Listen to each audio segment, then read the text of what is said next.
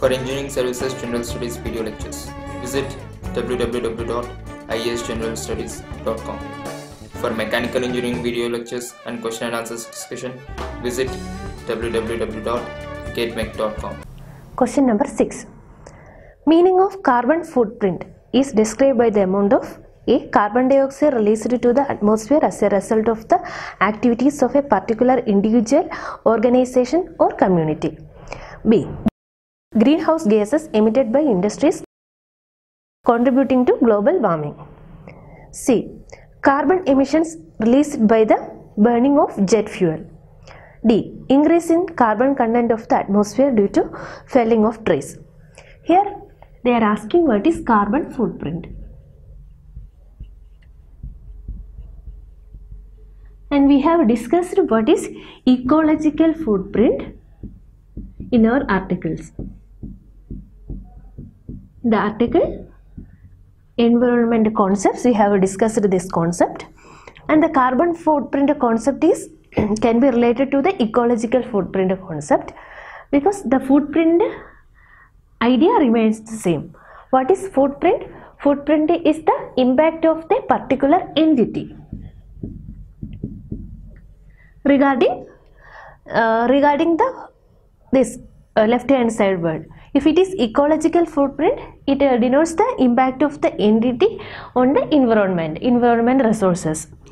If it is carbon, it denotes the impact of entity on the carbon emissions. What is this entity? Entity can be an individual or a group or any process also. Any process or project or any industrial process, like that, on entity. How much this entity having impact on the carbon dioxide emissions determined is carbon footprint. So here the option A tells that carbon dioxide released to the atmosphere as result of the activities of a particular individual, organization or community. So the answer is option A. What about option B? It tells that greenhouse gases emitted by industries, but the footprint is not only for industries, it can be for any entity. And C tells that carbon emissions released by burning of jet fuel. It is not only confined to the jet fuel, any emissions, any carbon dioxide emissions. And fourth option is also not true because it is confined only to the felling of trees. So the answer here is option A. Question 41. Consider the following statements with regard to atmospheric humidity. First, absolute humidity is the amount of water vapor per unit volume. Second, hygrometer is used to measure relative humidity. Third, dew point is the temperature at which relative humidity is 75%. So you have to select the correct statements. First one says that absolute humidity measures the amount of water vapor per unit volume. What is absolute? Absolute measures the total amount. It is not relative. So the amount in terms of volume or mass per unit volume of air. This gives the absolute measurement. So the first statement is correct. Second statement tells that hygrometer, right? Hygrometer is an instrument used to measure humidity, especially relative humidity. So second statement also correct. Third statement still that dew point is the point at which relative humidity is 75%. What is meant by relative humidity? Relative humidity measures how much water vapor content in the particular volume of air compared to the saturated air. Saturated air means 100% relative humidity. So 75% relative humidity means it is not fully saturated with water vapor, still 1/4 is remaining to become saturated. What is dew point? Dew point is the temperature at which the water vapor in the air started condensing. So for this to happen, the water vapor should be saturated. So we have a particular column of air, and what are the conditions to achieve the dew point? Usually we will observe during night temperatures will fall, and morning we can observe this dew on the leaf or grass. This happens because the temperature decreases. When temperature decreases, unsaturated air turns to saturated, right? Because higher temperature, higher the content of water vapor that the air can hold. So given a particular volume, when the temperature is decreasing, the water vapor holding capacity of the air decreases and it slowly becomes saturated, and that point is the dew point. So the dew point will be having 100% relative humidity. So third option is wrong. Option is 1 and 2. This answer A. Question 42. Sanitary or municipal fills and waste heaps are unavoidably hazardous due to first leachates, second emanating gas, third rodents and wandering animals, four automobile offshores that seem to have an affinity for such neighborhoods. Which of the above are correct?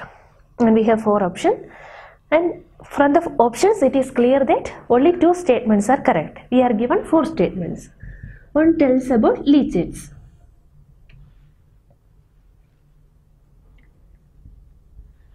Second tells about the gases emission. Third about the animals and the rodents. Fourth about the workshops.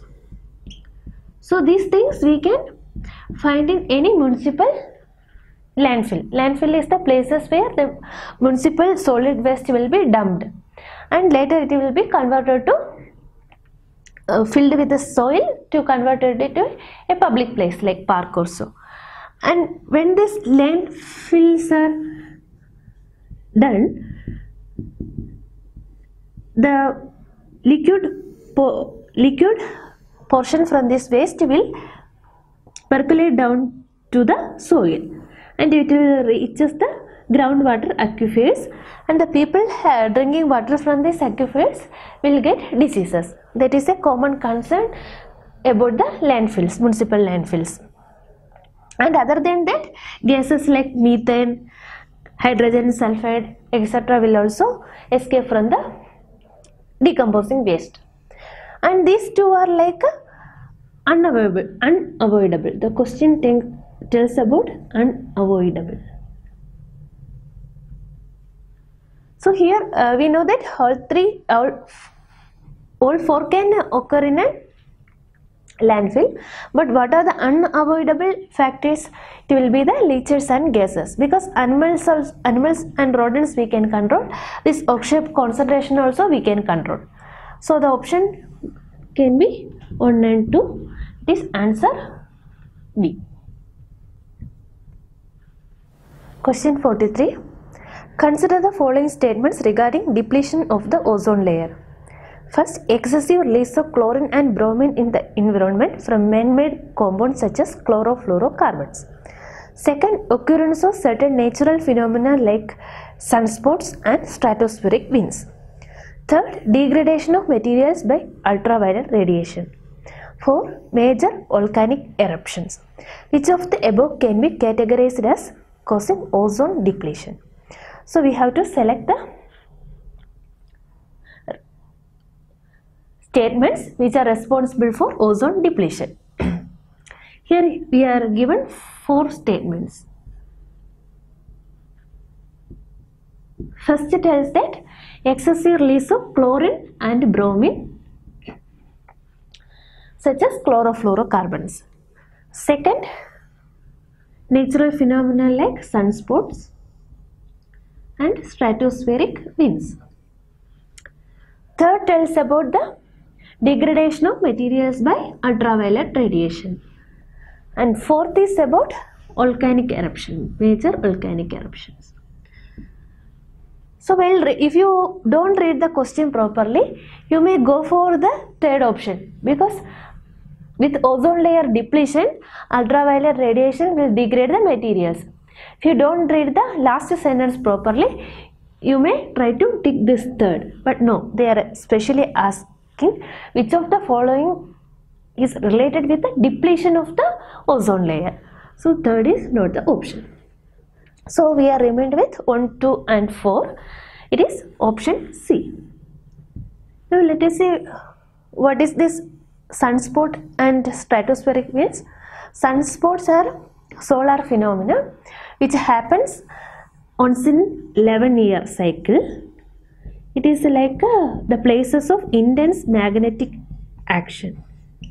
Intense magnetic field formed on the sun surface which reverses polarity once in 11 years. So many atmospheric phenomena can happen in association with the sunspot. And stratospheric winds are strong winds in the stratosphere. We saw that ozone layer is present in the stratosphere, right? So these winds can affect the ozone layer and can cause ozone depletion also if they are moving the ozone from the place with these winds. And this chlorine, bromine and chlorofluorocarbons are the main reason for the ozone depletion. These things we have discussed in our article in environmental degradation in our site, and ozone layer depletion was dealt as a separate section there. You can go through it. And this volcanic eruptions also releases certain gases like nitrous oxides which can act as ozone depleting substance. Answer is C. For engineering services general studies video lectures, visit www.iesgeneralstudies.com. For mechanical engineering video lectures and question and answer discussion, visit www.getnet.com.